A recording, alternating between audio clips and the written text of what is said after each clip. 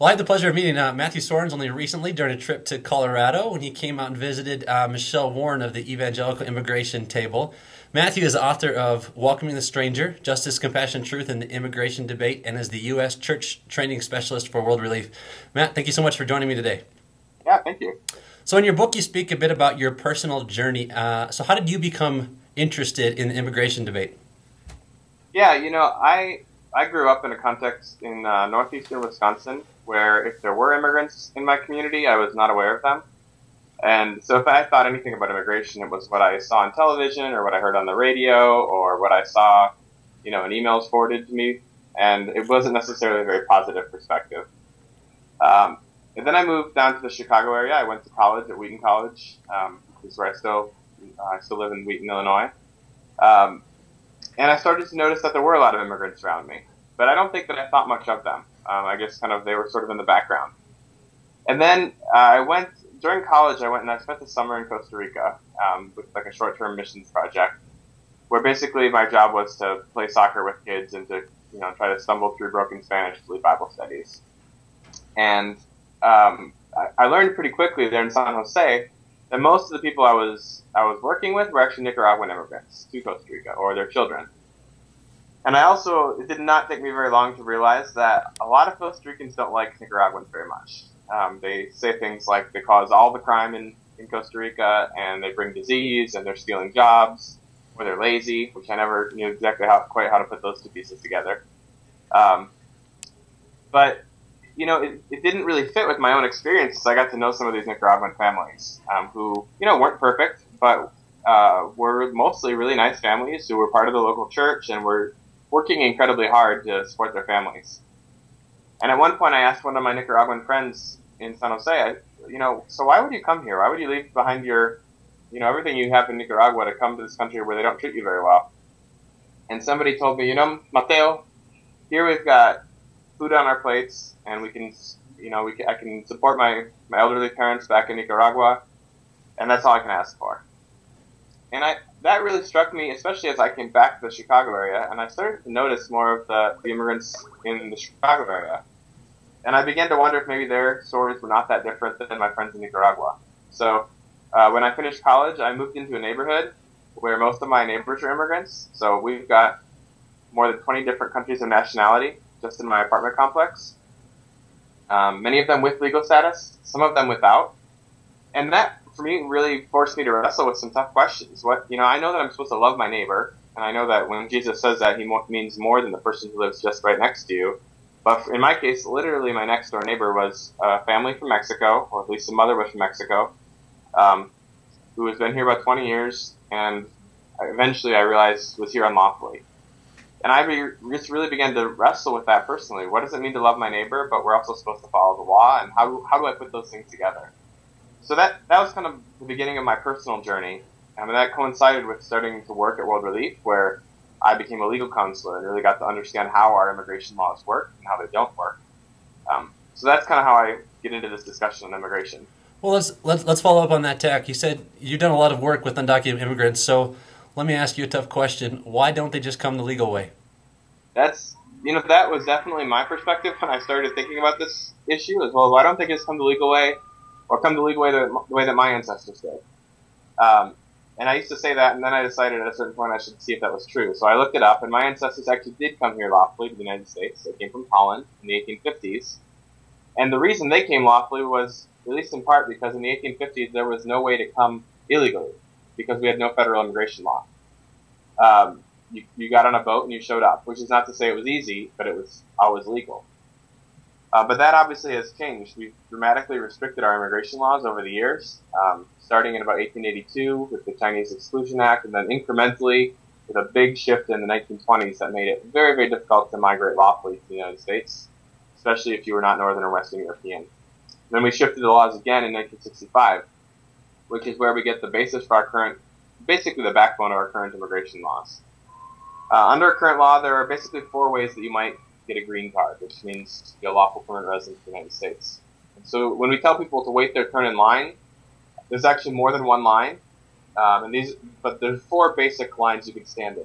One is if you are what's considered a family-based immigrant. So there's at least 226,000 immigrant visas available per year for family-sponsored immigrants. That means I'm a U.S. citizen, I file a petition for my spouse or my child, my parent or my sibling. Or if you're a lawful permanent resident, you've got your green card, you can file a petition for your spouse or your parent, I'm sorry, not your parent, your spouse or your child.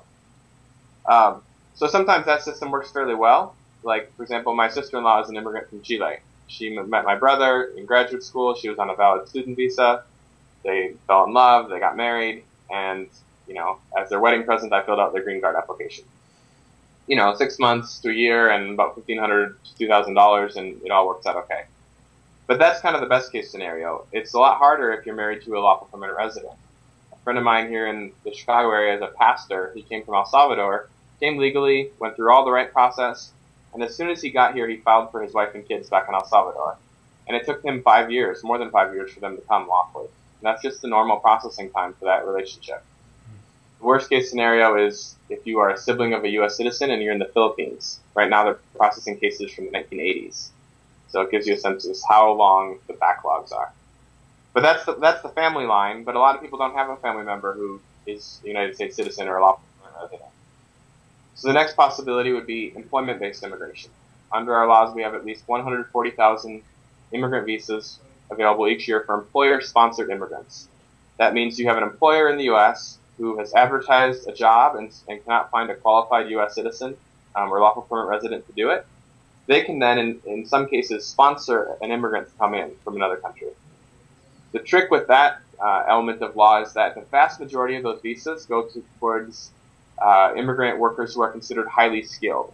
So that means they have a master's degree, basically, or some unique or exceptional ability. But there's only 5,000 visas available per year, immigrant visas available per year that could possibly go to someone who's not considered highly skilled. So, for example, if you're coming to do agricultural work, or to clean hotel rooms, or to work in the kitchen of a restaurant, those are not considered highly skilled jobs. And you're competing with all those highly skilled workers as well for 5,000 visas a year. Then into context, a century ago, when at the height of Ellis Island, we had 5,000 immigrants coming in through Ellis Island in an average day. And most of those, if we had the same system then that we have now, would have been considered, unskilled or low skilled. The third of the four possibilities to come lawfully to this country is something called the Diversity Visa Lottery. So that's an online lottery. You enter by the State Department website. It's free. The odds of winning last year were about 1 in 300. So, better than one of those scratch-off games at the gas station, but still not very good. Not very good. And the other element of the Diversity Visa Lottery is you have to have at least a high school education or 2 years of professional experience. So that excludes a lot of the world. And you can't be from Mexico, or from India, or China, or the Philippines, South Korea, or any of the other countries that already send the most immigrants. And then the last possibility is if you are designated as a refugee, which under our laws is someone who is fleeing persecution, specifically on account of their race, their religion, their political opinion, their national origin, or their social group. But the important thing to understand about refugee status, and at World Relief, that's actually the primary group of immigrants that we work with, is people who have fled persecution off on account of their faith. In my neighborhood, we have a lot of Karen Burmese refugees who are very strong Christians who are persecuted by their government because of their faith and for their ethnicity. So those are examples of refugees. But it's important to know that if you are fleeing poverty, that does not make you a refugee.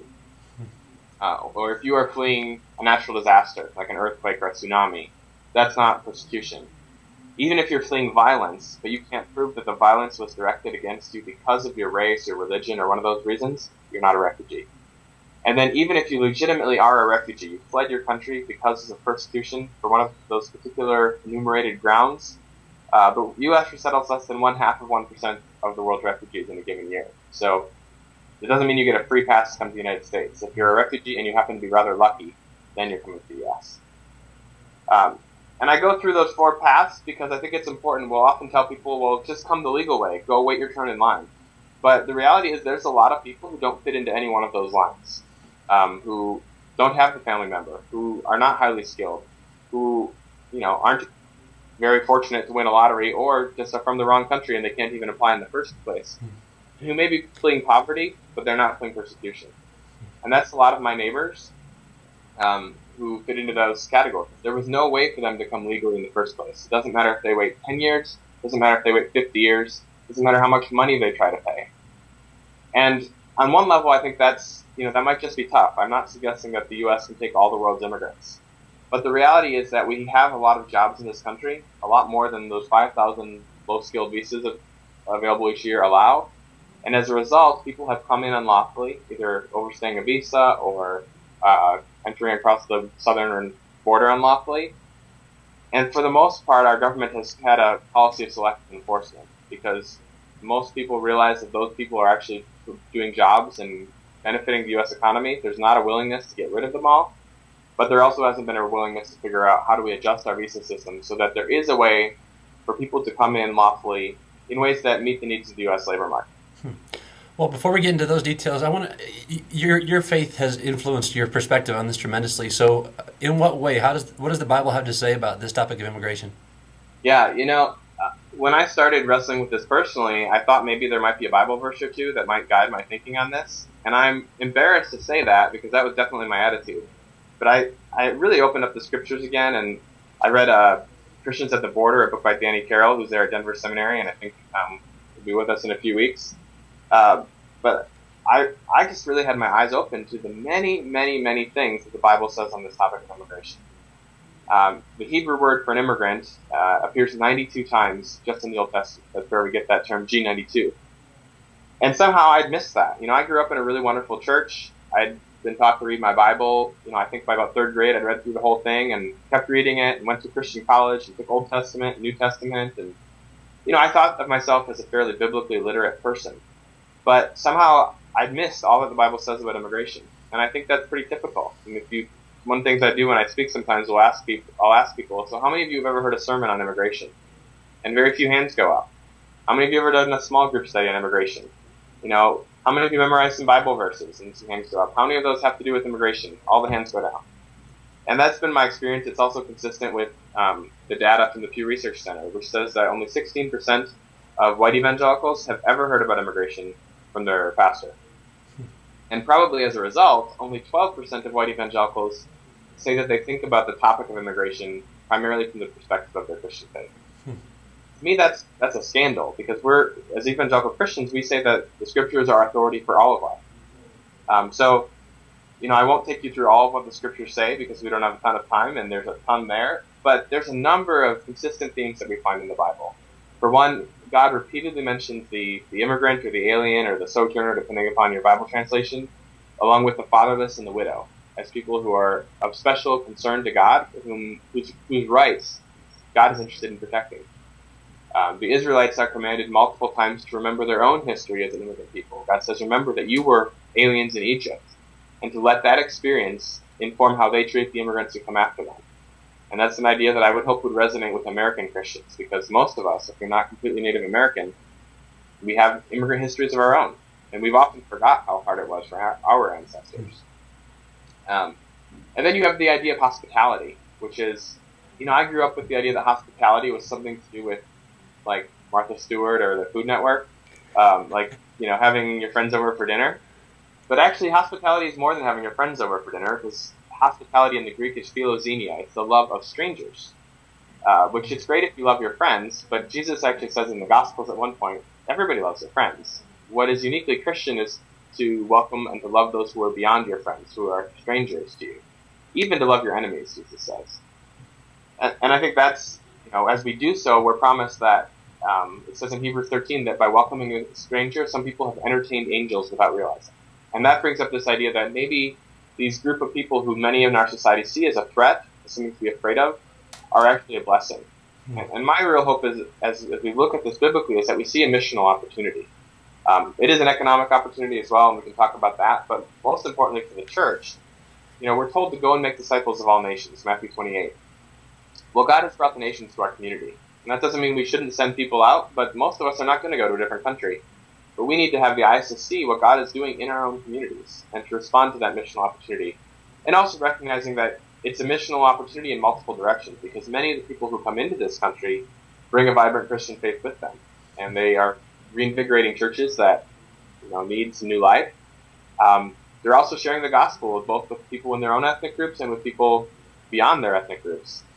And it's fun for me to see how God is working through the movement of people.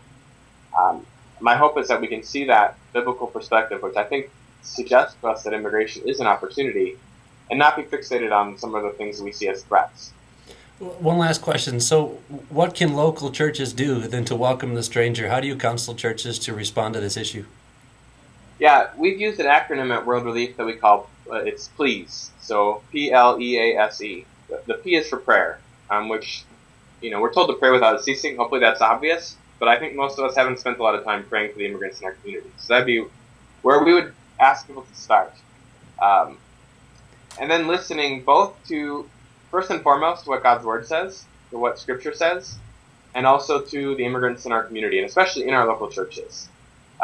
Hearing their stories has definitely affected the way that I think about this topic. But first and foremost, grounding ourselves in God's Word. We've launched something nationally, and I know it's a lot of churches in Colorado are doing it, called the I Was a Stranger Challenge, where we've got a bookmark that lists 40 Bible verses related to the topic of immigration. And our challenge has been, whatever you think about immigration, wherever you land on some of the policy questions, would you take 40 days and just read one simple verse each day for 40 days? We're not going to tell you how to interpret it. We're not going to tell you even which translation to use. But I would hope as Christians that we can agree that our thinking about this topic should be grounded in God's Word. So that's the L is for listening. The E is for education, which is, as you get this, as I get this, how can we help other people understand? How can we help disciple others to think about this in a distinctly biblical way? Whether that's a small group study or, a sermon on a Sunday or a conference like what we're going to be doing in a few weeks. The A is for advocacy, which is basically, it's what it says to do in Proverbs 31:8. It's to speak up for those who cannot speak for themselves. Now, I want to be a little careful with that verse because I just told you to listen to immigrants, so clearly immigrants can speak for themselves. But on a political level, if you're not a citizen, you can't vote. And if you cannot vote, most politicians don't care very much what you think. But I can vote, and I can call my congressperson. And so I think I have the responsibility to become informed about the public policy options, to look at them from a Christian perspective, and then to use my voice to reach out to my legislators and let them know what I think. The S is for service. There's a lot of needs in the immigrant community, very tangible human needs. The most basic of which is this friendship.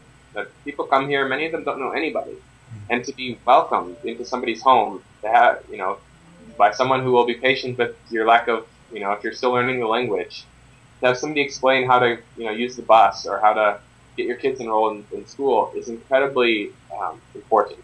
And that leads right into the last piece, which is the E, which is evangelism. We have the opportunity to share the hope of the gospel.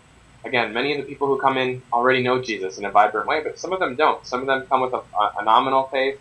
Some of them come from entirely unreached people groups.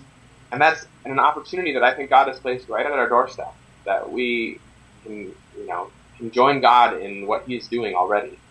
And my fear is that if we're not looking at this topic from a biblical perspective, if we're letting a political or an economic narrative frame our thinking, we might miss out on that missional opportunity.